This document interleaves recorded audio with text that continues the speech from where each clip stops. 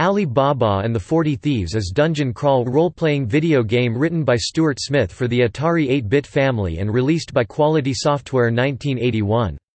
An Apple II version was published in 1982, followed by ports for the FM7 and the NEC PC 8801 computers in 1985.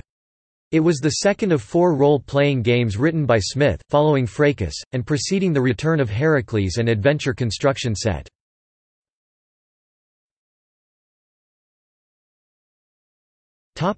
Gameplay. The player plays as Ali Baba, and travels through a maze-like map of the city and surrounding wilderness in order to rescue a princess.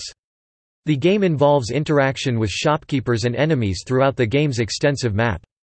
Ali Baba and the 40 Thieves incorporates some Dungeons & Dragons conventions as well as various mythological and superstitious elements into the storyline and environment. These include the Western zodiac and ancient Arabic fairy tales.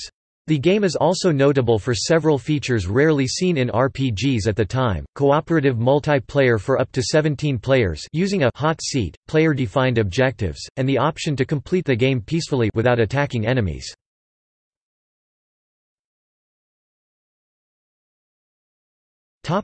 Reception.